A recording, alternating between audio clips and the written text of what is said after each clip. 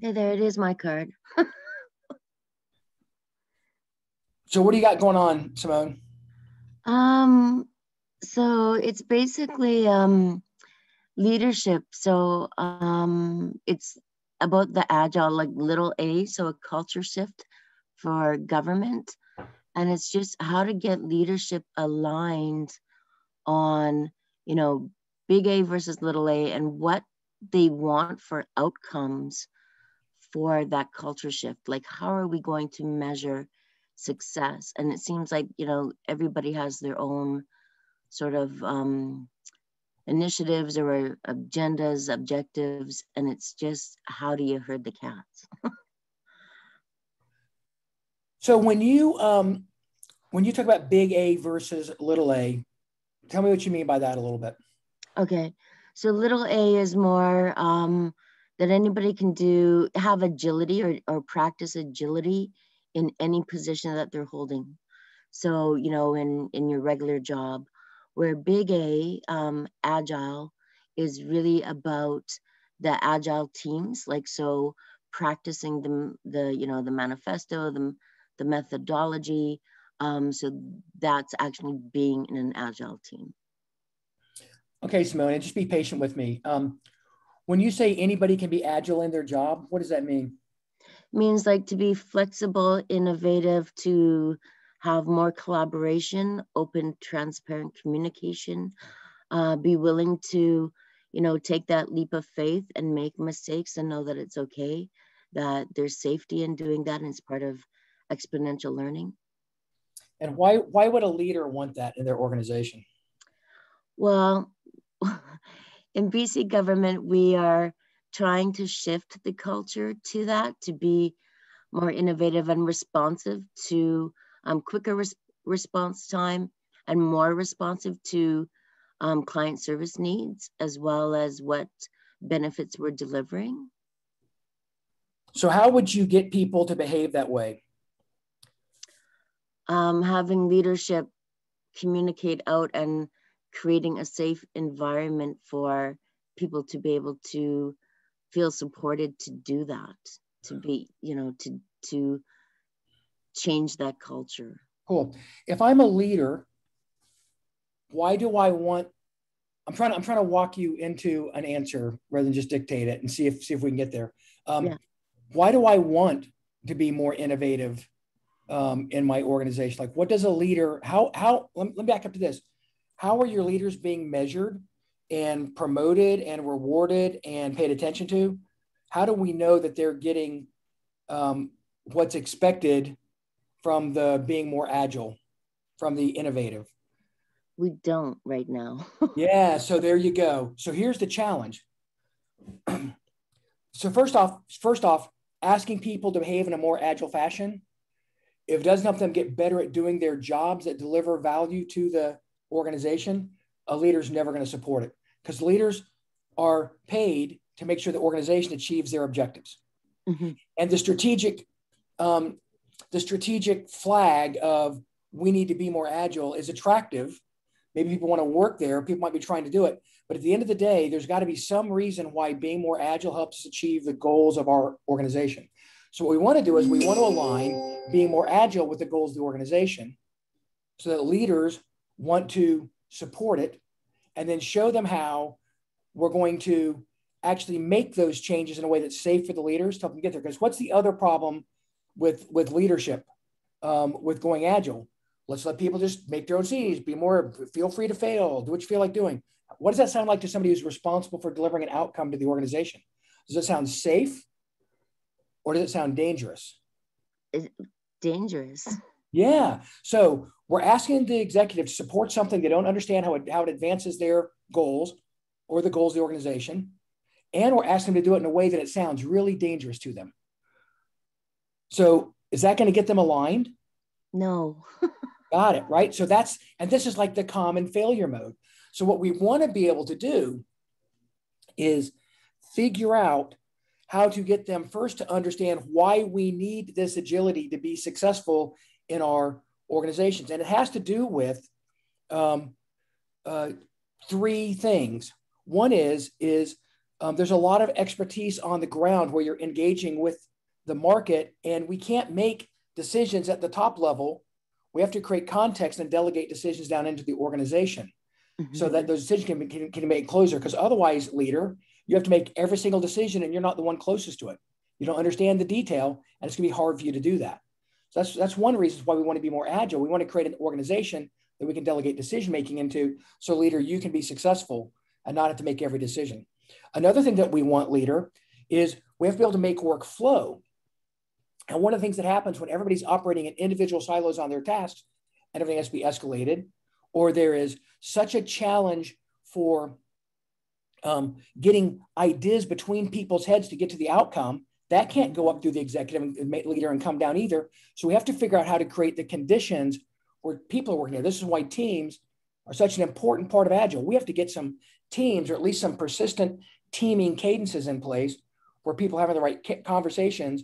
And then we have to create a context where we can delegate those decisions down, but we know that they're staying safe for us. So I have to be able to create things like, if you're using epics, and epic is a way to say, here's the problem I need you to solve. Let's have a meeting, talk about how you're going to solve it. And you guys go off and work with the details. And we're going to meet every week or two to talk about how you're on track or not.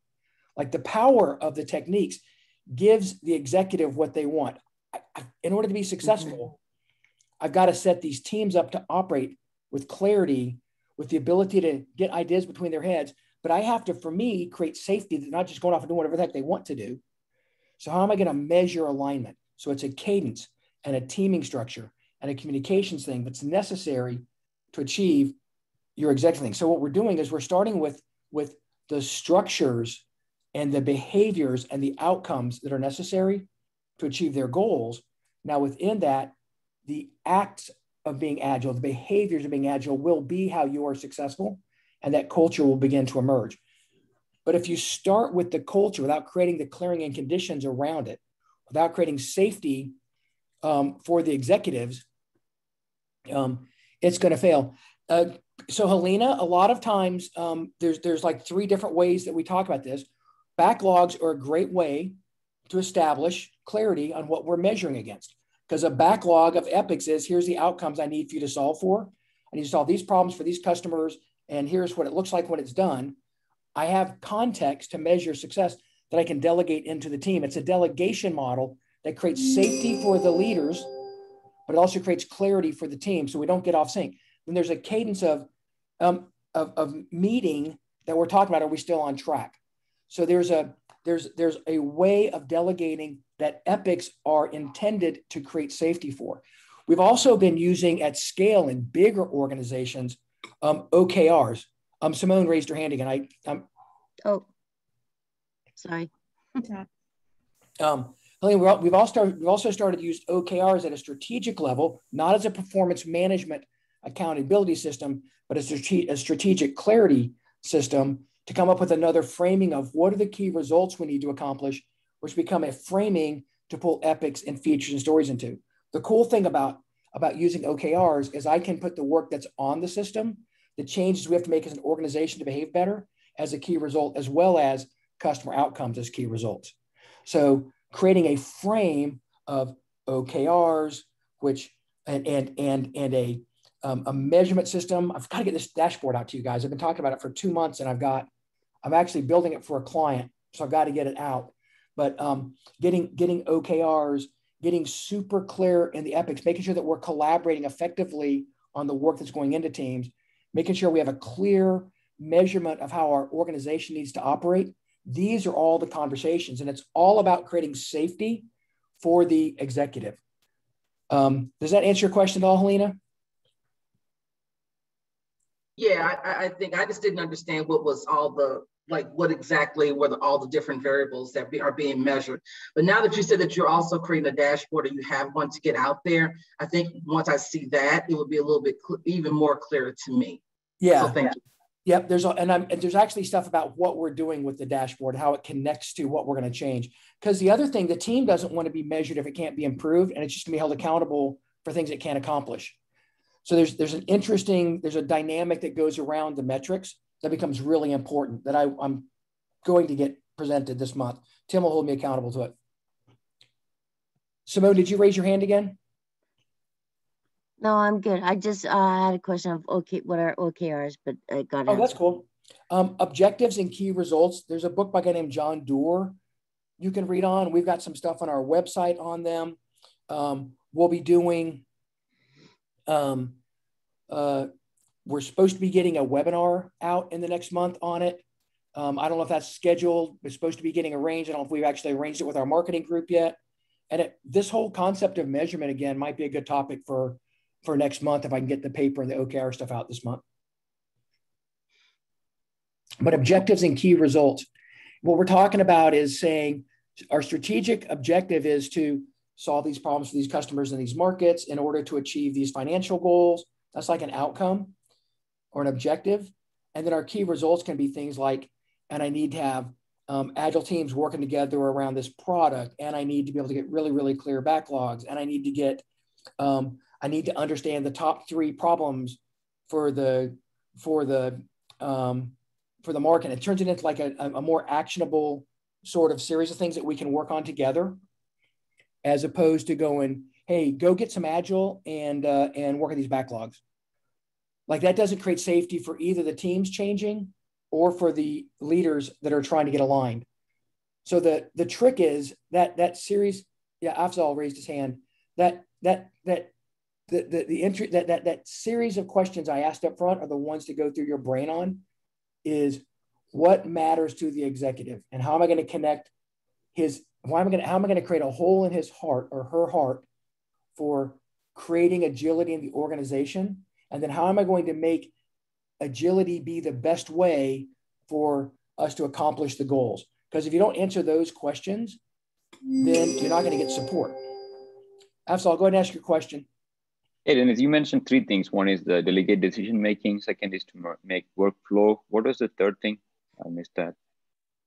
A cadence. So I'll talk. I've actually got like cadence. I'm sorry. I've got clarity, competence, and capacity. So we have to put in visualizations around those 3 things, so that an executive knows when he's delegating, he's getting back what he wants. Then there's a cadence of review where you're having conversations around all 3 of those. It's the model. It's the delegation model. If I don't create clarity around what I'm delegating and clarity around who makes which decisions when, and clarity on the output or the outcome I'm expected to produce, like that's a problem. If I don't make sure that I understand if the team actually has everything necessary to deliver, so there's a competence conversation, and then there's a capacity conversation. Do you have enough bandwidth to deliver this, or what else is in flight? And that's where like visual tools and Kanban boards and things like that can create space for those conversations and create clarity around it. Thank you. All right, on to the next one. So Bjorn, you want to come on and chat with Dennis a little bit, and anybody else who wants to join the conversation? So welcome. Yep. Can you hear me all right? Yeah.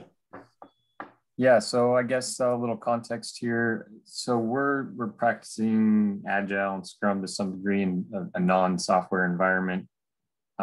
We have dedicated project teams that tend to address some pretty critical problems or developments that need to occur in the organization. So we have leadership backing from the point that they see it as a way of working to address very important problems, but we're still at a point where we just have very limited, one-off teams that are assigned to these projects. And we have issues with resource commitment to continue delivery. And, we have issues with the organization that needs to surround these teams to help them be really successful, because we tend to develop an understanding of agile ways of working and mindsets and Scrum practices within the teams, but then the people who need to surround them, the leadership that need to support it, are really not connected the same way. So it just seems like to go forward, to be more successful with this, to expand it further, we need to address agile leadership to really enable the teams to continue being successful. Yeah.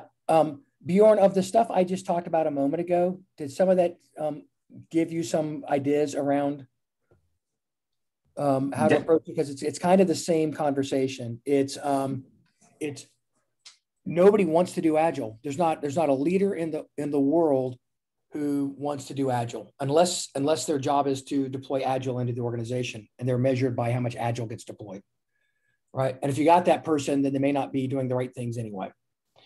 So the bridge is to understand, listen, you've got volatile work that requires near-time decision-making around complex issues by experts. And those experts have to be able to talk to each other, and you can't linearly process this work. So there's classes of problems that you're solving that just can't be solved with a big upfront project plan led by an executive. You're not going to be successful. So here are some things that we need to get to. I think the biggest steps are get the leadership to understand why they need a different way of working. Explain to them how they're actually more successful at solving the problems they need to solve in this new model, and then show them how they're going to have safety in delegating the work into the system. Because today, when they're totally controlling it, when they're managing every aspect of it, it is the safest place for them to be. They're micromanaging. If they could have a trusted system to delegate into, they'd be really happy to step back. Is that responsive at all to your, I saw you raised your hand, so I stopped. Yeah, that definitely resonates. I think the honing in on the why they need it's a really big one. Maybe you could expand a little bit more on how to demonstrate to them the safety part of it. Because like you said, getting them to let go of the control and command style, and for them to take the risk to understand that they're going to still have safety even when they do delegate this responsibility. I mean, I don't know if you can expand on that, or maybe highlight some of the ways we could demonstrate that to leadership. Yep. Have your executives ever asked for something, or your leadership ever asked for something that they didn't get, and then they were surprised at the end when they didn't get it? Oh, of course. Have your executives ever asked for something and you built it, and when you got done, it wasn't what they expected? Yeah, definitely. I mean, that's kind of why we've tried to go to this model, is because there's been so many big projects like this where it's not clear up front what really needs to be built. The team starts to try to build the solution, and at the end, you have misalignment between stakeholders and the people doing the work. All the conversations and activity that you had at the end, once you had missed to pull it all together in crisis mode, and all the rework that was done to pull it together and save it at the end, all those conversations. How about if I had a model to spread all those conversations out and flow over a period of time, not all crammed up at the end, so we're not under duress. And I sequenced the work so that we could drive the risk down earlier, let you see where we are, and get feedback from you to make sure we're on track. What if I had a system that created twice as much transparency into our progress and verified our understanding of the problem, and allowed you to actually maybe even make some changes as you learned what you wanted? Would you prefer to operate in that way, or would you prefer to pretend like we can decide up front what the problem is and then hope we got it right when you get it at the end? I'm following you. That's a great way to put it. Yeah. But you're not taking anything away from them. The challenge that we use all the time is this language of loss. You have to trust the team. You have to give up control. You have to do blah, blah, blah. We give all of these just things that, if you're a leader, if you're the person responsible for the delivery and you're asking them those questions, there's no way they're going to support that. It creates risk for them. But you know what? I want to create hope for you, a desire to take a risk to get there. I'll tell you what, the risk on this, and let me tell you a line I've used a number of times, Warren. If my job was on the line for delivering this project, I would definitely do it in an agile fashion, because there's no way we're going to get it right in the waterfall way we've always done things. And you know that to be true, Bjorn, you know that's true. So work with me to build this other thing. Help me make this other thing happen, because that's our greatest chance of success. Yeah. Andres had a question. Yeah, sorry, I just actually lost my train of thought as well. I was listening to you and reflecting on something else. If it comes back, I'll come back to you. Sorry. Okay. So that's the trick on that. Is it's a different offer. It's a different opportunity. Bjorn raised his hand again. He's ready. So You know, one thing that in terms of demonstrating the value, you know, we've done a good job of that at the team level with the projects themselves. And you already probably answered this to some degree, but I'll try to ask it in a little bit different way. It's easy to show why working in an agile manner can help the teams deliver better, deliver higher quality outcomes, etc. It's harder to convince the leadership how changing their behavior is going to help deliver outcomes. So again, I'm trying to always bring it back to the leaders, because that's really where we seem to be running into the wall. Is it's quite easy to bring people on board in this way of working and have them enjoy it and be more engaged. But it's again, I'm looking for more angles or more suggestions you can have on angles to kind of attack the leadership to open them. Perfect. What behavior do you want a leader to change? What's a behavior you want a leader to change? You don't have to name them, but just anecdotally, what's a behavior you want a leader to change? Resource commitment or follow through. So they say they're going to form a team and they don't, and then you're still held accountable for delivering. Yeah. But then you're held accountable when they didn't deliver what they said they would. So what I would do is I would make darn sure that I'm measuring as a metric and reporting up, because it's just unreasonable to expect us to deliver what we said we would with a certain level of resource capacity, and I don't have it. But if we wait till the end to complain about it, it's very ineffective. But if I'm measuring every 2 weeks, resource commitment was met, and I'm showing the impact and the delay that lack of resource is having, I'm going to put accountability back in the lap of the leader. And they have to, like it's impossible for them to say, well, get it done anyway. Right? I mean, if they're doing that, then you're probably working at the wrong company. I think most of the time we're very reticent to say to our executives, because we want to be heroic and we want to be successful. We're very reticent to say to them, you know, that inability to deliver the resource in 2 weeks is going to cause a delay. And at the end of 2 weeks saying, we didn't have the team that we needed and the project is now delayed. I need you to either pull some scope out, extend the date, or give me twice as much resource next month. But that's actually probably going to be problematic anyway, because you couldn't even get me the one. But I think we take on risk because we're trying to be heroic and solve for problems in impossible circumstances. So we'll talk a lot about creating stable teams, knowing what capacity is, and then asking the business to invest in the capacity that's available. I think I have to stop talking about this one. Yeah, let's see if Jeff had a comment before he did raise his hand. Let's see if Jeff has a comment for me. I didn't see that. I'm sorry, Jeff. Oh, that's okay. Hey, thanks, Dennis. Just real quickly, you mentioned something that I heard in Sound Notes podcast a while back about the language of loss. I know in this context of this question, maybe it doesn't make sense to keep talking about it, but I would love to hear a little bit more on that, because I thought that was a good concept. It's so important. Just trust the team. So then the next question I think is about trust, or somebody raised a trust question. It was great. Just trust the team. I'll talk to you here about things to avoid when trying to get executive leaders. Yeah. So whoever's card that is, if y'all want to raise your hand. And then I think this actually has, so Andres put in the chat, his question came back to him. You know, agile leadership demands a different type of responsibility and more time spent with the team, not just in report outs. I wonder if that has something to do with this card as well. Like, what are our expectations of executives and that kind of thing? Yeah. Jeff, language of loss. Things to avoid when trying to get executive leaders to lead Agile. Just trust the team. We need to fail fast. Give the team what they need and stand back and let them deliver. None of those things are going to get executive to go do any of those things, because it makes it riskier for them to be successful. So this language of loss concept, when we're talking about to executives, we're always talking about what's in it for the team and what executives have to give up to get there. You just have to let us fail all the time. You just have to let us sort of figure out how we're going to do things as we're going. You can't hold us accountable for anything, is what they hear. And the executive's going, so you're telling me I'm just going to spend all this money and let you guys build whatever you want to, and I don't get to have any control. And it's like, it's insanity from their point of view, right? And so what would we do if we looked at it from their point of view and how we can create safety for them?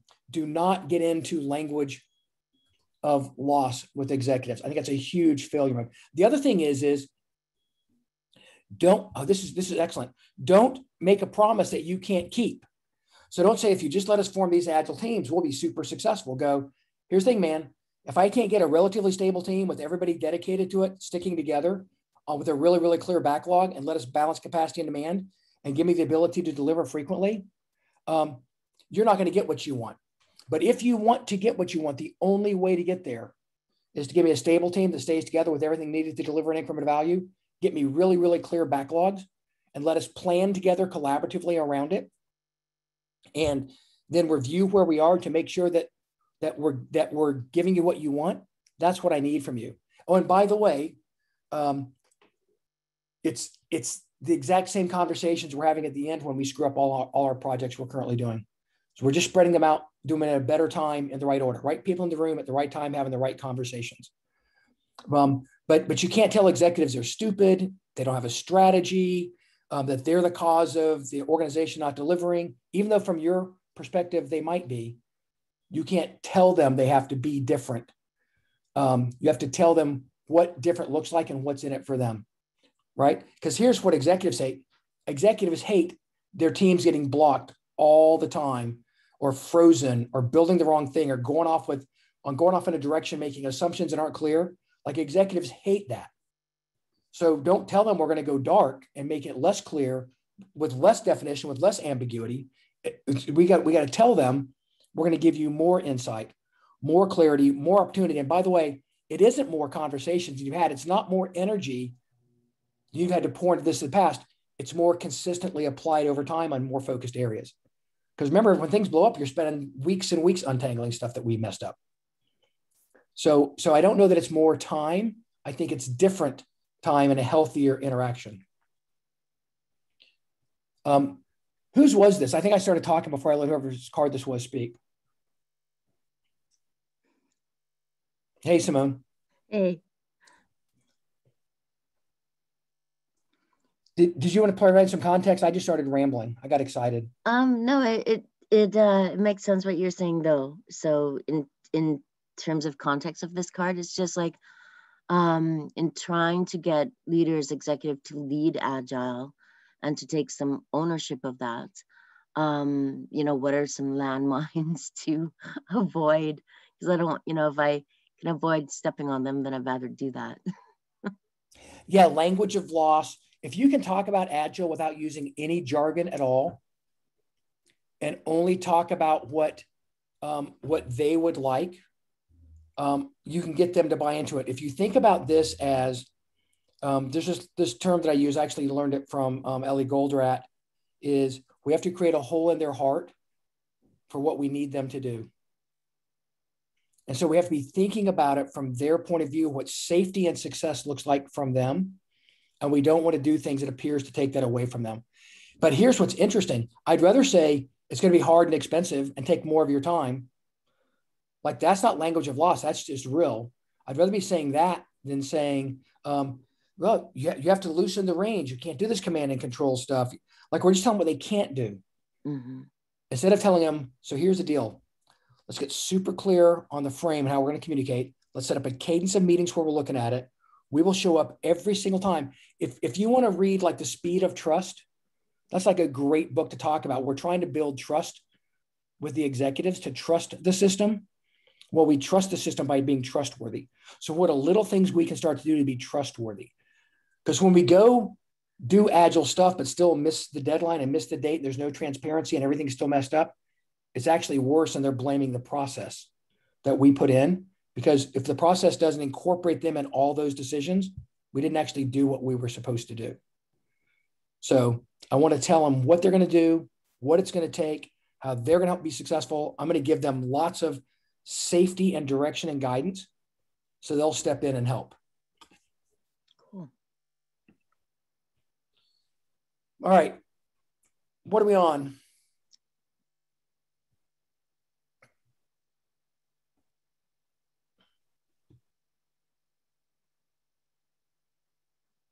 All right, here. Next card. Sorry, I have a bunch of Zoom things all on top of my board here. All right, looking for maturity models. Cool.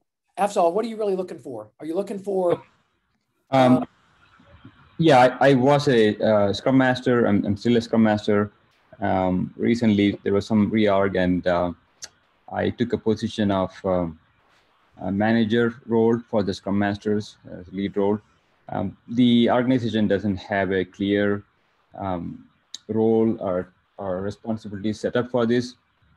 I'm just trying to establish some clarity around this role, and also for the Scrum Masters, if there is anything that I could use as a starting point to coach, to mentor the Scrum Masters, to have some kind of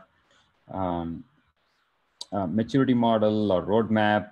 How do we measure ourselves? How do we make sure we are constantly improving? That's what I'm looking for. Cool. I'm going to talk a little bit about leading Agile and how we go recruit coaches and the model that we've built around it. The skills and experiences is one of the first things that we look at. So having a skills matrix for what are the job roles of a Scrum Master, you can find those on the internet. I don't know if we have anything publishable on it. We might. We can look into that. But it's not hard to come up with a list of what are the practices a Scrum Master has to be good at. It becomes really interesting. Is your Scrum Master a coach, or is your Scrum Master a process expert holding the team accountable to the process? Because those two things get really blended in our industry. Like the initial intent of a Scrum Master and what they teach in a CSM class is not how to think about the big system. Like they don't teach coaching things in a CSM. Yep. So what are you looking for? Are you looking for Agile coaches that you're going to embed in the team in a Scrum Master role? Or are you looking for Scrum Masters to facilitate the cadence of meetings and accountabilities between all the members of the Scrum network? I'm looking for the Scrum Masters to become coaches. Yeah, because that's a very different skill set than a Scrum Master. So what you need is you need a coaching skills matrix. What skills and experiences does a coach need to have? Then there's a thing that we do where we talk about their beliefs and behaviors. So there are some Scrum coaches that believe, and if it's what you want, that's cool, but they believe that Scrum is about people feeling good about their jobs, being engaged, feeling safe to make mistakes. So they're team focused, and they think the goal is to create safety for the team. If you believe that, you need to find coaches that have that set of beliefs. If you believe the role of a coach is to set the team up for success to achieve the business goals, and that achieving our business goals is how we get the agency in our organization to create safety for the team, but we're not doing it like, is the Scrum Master and the coach there to protect the team from awful management, or is it to give management what they need so that they'll create space for the team? Like those are two very different mindsets. So I think you need to understand what the coach believes, and you need to have a point of view on what you're looking for. I personally believe that a coach's job is to teach a team how to take control of their destiny by being successful and creating space for them to grow and learn. I don't think it's management's job to step back and just let it happen magically. So the coach has to help a team. We'll talk a lot about in our engagements, making sure that we're measuring something that creates evidence for the next problem to solve. So a coach needs to understand that what we're doing is we're going to operate this way, but the next problem to solve is this one. And so we're going to capture data that shows that's the next problem, because it has to be self-evident to management. It's not about the coach and the Scrum Master fighting with the organization to protect the team. Coach's job is to create space and opportunity for everybody to learn on the team and around the team. So I need somebody that thinks about bigger systems and not just how to protect the team. Then we have a thing that we go through, which is around behaviors, which is Do they have a propensity to get mad and hold a grudge? Are they good facilitators? Will they hold their space or cave in? Like, what do you really want from a coach? We have a thing that we do called People DNA, but there's hundreds of like profile instruments out there to understand, assessments out there to understand how people might behave. But I need to know, like is a coach that is righteous and dogmatic and going to fight the world to protect his team? Is that the behavior that I want? Or do I want somebody that can calmly hold their ground, explain and educate and bring people along? So what do I want in a coach? Get that written down first. We have a pretty good model built internally. We're pretty intense with what we do. But I don't think that just looking at, or you could build a maturity model on that too. You could kind of go, are they aware of it? Are they practicing it? Are they proficient? Are they an expert? Like, I would love to have like that list of skills and abilities listed out and talk about where they are on the curve, and then come up with a plan for how you would develop those. So there's like a selection thing from maturity model, and there's a development part for a coach. So I think it's a very powerful sort of place to get to. Off, so I was pulling all that together. We probably have some stuff. Is a product owner supposed to do the liaison with executive, Scrum Master, protect the team? Well, so that's what they say, right? Scrum Master's job is to protect the team from all, but they're also supposed to go reconcile, go resolve the impediments the team ran into this sprint. Well, most of the Scrum Masters in any organization of any size don't have the agency to even go in the room in the meetings and have those conversations. We don't have the structures and cadences built up to escalate dependencies for the teams. So I think we put Scrum Masters in difficult positions. Is the product owner supposed to be interfacing with the executive over the Scrum Master? I don't know if that's true or not. Yes, in dogmatic stuff, but if my Scrum Master is actually my coach, the coach needs to be talking to the leader about how to help, how to support the system and elevating the leadership into it. So I don't want to isolate my coach from leadership. I want them engaging with leadership. My product owner owns the product. The coach's product is a well-functioning organization and not just the Scrum team. So there's like, they're both product owners, aren't they? Mm-hmm. And they're collaborating together to build the system that maximize their ability to be successful. So in that case, I wouldn't keep my Scrum. That's why my question was, are you really looking for a Scrum Master or are you looking for Scrum coaches? And if you're looking for just Scrum coaches, your Scrum coaches also, I believe, have to be able to help the product owners be successful in their job. They can't just be teaching the practices and processes. They have to help get the backlogs built as well. So they have to be able to know what a good backlog looks like and how to elevate that. And I think that's actually a failure mode in our industry, that people that get CSMs and CSPOs think that they are able to coach the product owners because they know the practices of building backlogs, but they don't have the chops to actually connect to the customer and articulate it well, because they a lot of times didn't come up through the product world. So I think it's interesting to be really super clear on what you're looking for and what all you need, mm-hmm. As you're selecting them. But that concept of a skills matrix, and I'll look and see what we have that we can publish. A lot of things we've done have been built for customers. I'm not sure that I have something available to make that's like publicly consumable, but I'd be happy to provide feedback on anything that you're building and give you some guidance on it. Awesome. Thanks, Martin. That's wealth of information. Appreciate that. Mm-hmm. All right. We're going to move on here to Dennis's favorite topic. I can't read it because I have this poll up in front of my window, but I can close the poll. How to bridge the gap between team level Agile and business level Agile. Very cool. So I don't know, Andres, if you want to give me some context on what you're looking for here. Yeah, sure. So we are at the very early stages of transformation into Agile. I think we're okay with the team level in some pilot projects. And I think we have buy-in to continue on a team level, but what we really need is for leaders and middle managers as well, to participate actively, not just endorse that this happens on the team level, but to actively change how they operate themselves. And I find that a difficult step. Yeah, it's brutal, particularly because in a lot of cases, we don't have the framing to talk about it and create alignment around it. We don't have the linguistic tools to articulate it and get buy-in to it.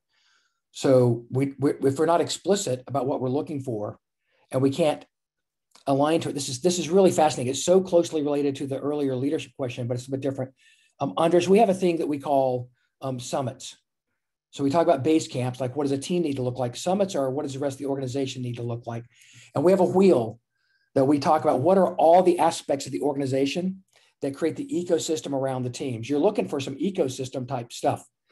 And what's interesting is every one of those steps of the ecosystem has goals that they're responsible for accomplishing for the organization. So we have our delivery teams, we have product management, we have strategy articulation, we have budgeting, we have technical practices, we have compliance and controls, we have leadership, we have talent and skills up. Like all those people have concerns in the organization that they're responsible for. And when they're not aligned and our agile teams are operating in exceptions to the way that they normally do their jobs, we're going to run into tension in the organization.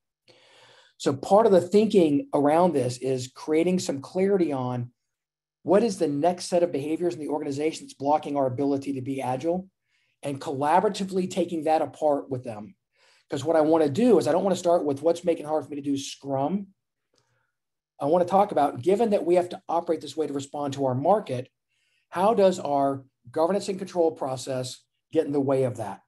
And if we walk in and say, you have to change your governance and control process so I can be agile, they're going to say, you have to change your agile so I can do my governance and control.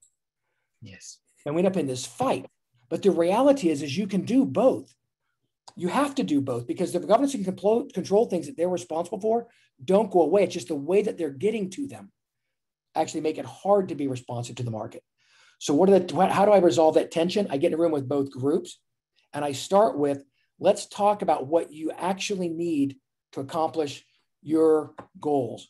What matters to you? Well, we're responsible for making sure that budgets are spent effectively, that we can account for all the dollars, capital that's supported by our audit group. We're responsible for all of these risk management things within our organization. We're responsible for those things. And you go, let's talk about how a model of stable teams with incremental and iterative delivery with discipline and tracking of work through the system can help you accomplish those, probably better than you've ever done it before.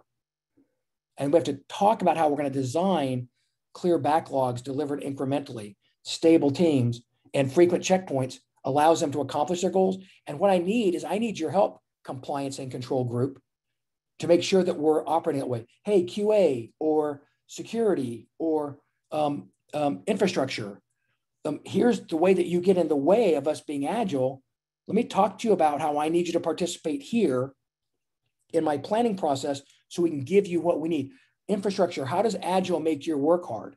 Well, you give me stuff that I can't deploy because it isn't what you said you were going to give me 2 weeks ago. You told me you were going to deploy this. Now you're deploying this. I don't have my data center. I don't have my connections. I have none of this set up. So it's killing me. And you go, yeah, that's probably a really unreasonable place for me to put you. I've been operating with an exception to your processes because your processes get in the way. Now let's figure out how to use this incremental and iterative delivery and some sufficient amount of planning and your participation in my backlog and my road mapping so we can give you what you need to protect it, because people go to jail when the data centers get hacked and data escapes. The security stuff is real, right? So we can't pretend like it's not the most important thing in the world, because it is to them, it's their job. So it's this concept of looking at the wheel, getting super clear in your head about what their responsibility is, and then facilitating alignment around it. Because you can't expect all those interests to subordinate what they're responsible for all of the time. You can't, so we have to find a way to sit down and have the conversation to align their interests with what we're doing. And so it becomes really interesting is, where do you start on that journey? So this is where, starting with getting the team, like we talk about base camp one, stable team, predictable. Well, what do I need in the organization for that not to be in an exception? Well, I need to start staffing stable teams. I need to move from project-based staffing to product-based staffing. Well, what does that look like? Well, that looks like this. And here's how we've seen that be successful. Okay, now I got my team stable. Now I've got to move into the product management realm. Well, what does that look like? Well, the product management realm now needs to understand how we connect strategy to execution through these backlogs and maybe OKRs or whatever strategy method you're using to connect those two things together, and really clearly articulate who the customer is. So we're going to get product management to connect this better together. And now we can start taking advantage of these predictable teams. We can also get better at doing smaller batches. Well, now what gets in the way? Well, you know what? Our strategy is not really actionably articulated. We have kind of a hand wavy strategy. I mean, it's great. It can't be connected in an actionable way to what we're doing in the product and with these delivery teams as well. So what do we do there? Well, here's how we now go into value propositions and OKRs, a way to better articulate your strategy, and then connect what we're rewarding people for achieving their strategies to what we can actually do better. There's like you can walk around that circle, Andreas, and connect the concerns up the stack. Summit 1 is what I have to do to predict. Oh, so are we showing that? I can sort of see it on the screen. We can make this available to you. There's some stuff coming out soon on this as well. Andreas, I'm pretty sure you could get access to it. That'd be great. With I'm pretty sure Tim could send it to you here pretty quickly. But that's sort of those conversations. So what we have to do is we have to understand what the system that we're operating in, because what we've done with Agile for so long is operate the system being technology. And then we use Scrum Masters and Coach and things to protect our Agile teams from the ecosystem. What we have to begin to do to get to business level agility is connect the ability to exploit incremental and iterative delivery, the ability to learn and adapt, the ability to create transparency into where we are. We have to learn to connect that to support all those other interests in the organization. And that's a big part of scaling Agile into the enterprise. Does that make sense? Was that responsive to your question? Yes, that makes a lot of sense. And in particular, if there's some additional material, that'd be great to look at. Thank you.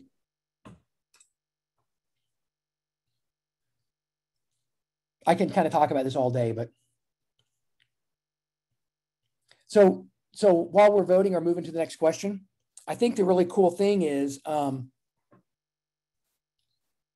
like this one, but I think the really cool thing about the wheels and summits is it kind of goes back to creating safety for those executives too.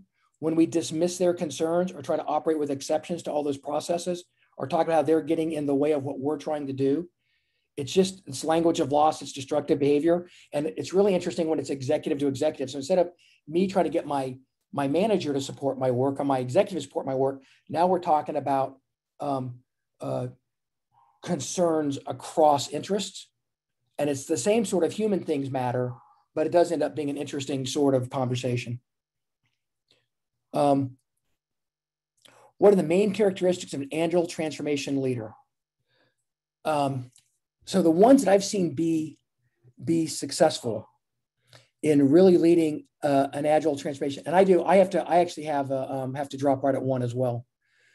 But they have to be able to think in systems. They have to see the big picture. They have to understand the goal is to deliver business value and learn and respond to our customers more than it is to do anything dogmatically. They have to be willing to blend ideas from different groups together. Like if you think about the characteristics of a leader that can facilitate those conversations we were just having, Andreas, deeply understanding your concerns and why it matters to you, deeply understanding my concerns and finding a way to align those things.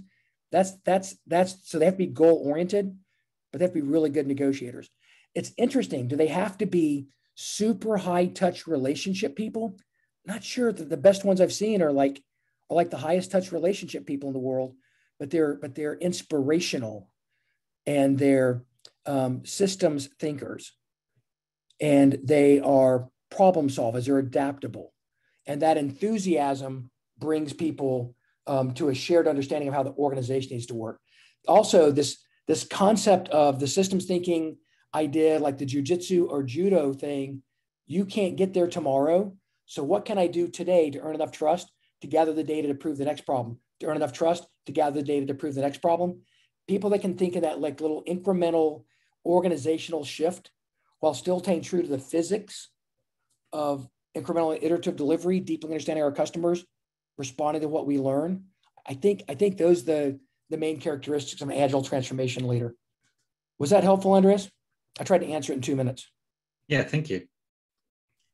Very cool. Well, that does bring us to the top of the hour, and I think we all have next meetings here, but I'd encourage everybody on the call to follow up with us if you have any questions. Hit Candace if you need anything else from Dennis or me or anybody else. And then also go ahead and hit our events page and sign up for the next things we have going on. The next Lean Coffee is already up with the next topic, and there's a couple other things up there too. So we'd love to see y'all again. Thanks for giving us some time on a Friday, and I hope it was valuable for everybody.